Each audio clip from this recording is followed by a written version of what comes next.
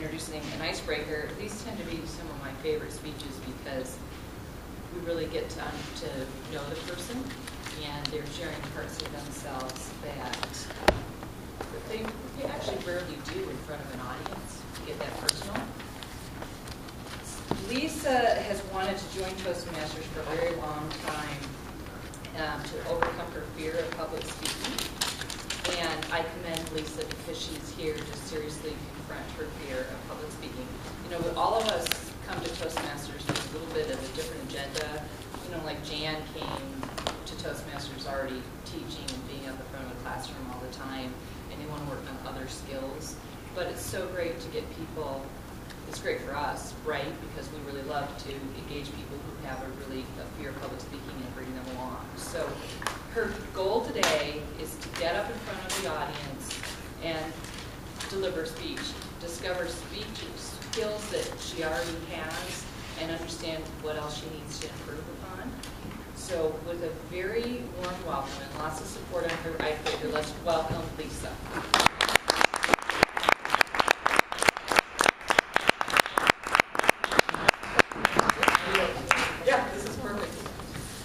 And good morning. I'm so nervous. I'm trying to imagine you all naked right now. They say that helps. I'd truly rather be having a baby right now than here.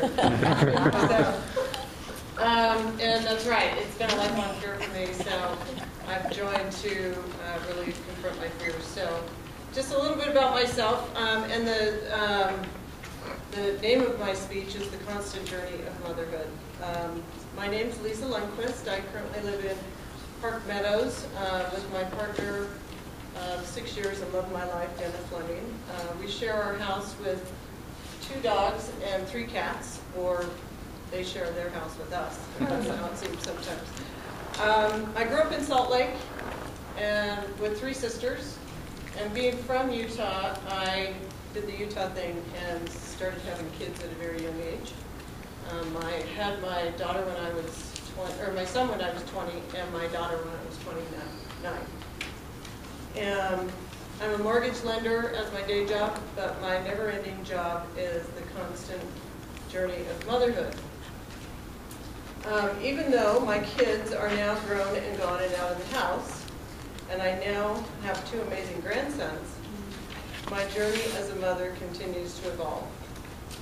I'm no longer the helicopter parent, swooping down, trying to save my kids from any possible harm that could come their way.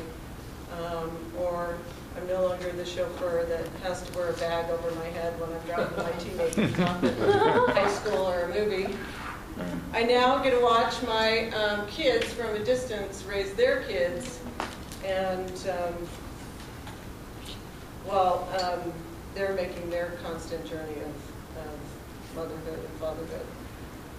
Hopefully they will not wear the helicopter parent hat, but no doubt they'll have to get the bag out when their kids are teenagers and they're dropping their teenagers off. So now I get to wear the best hat of all, and that's my grandma hat. So thank you.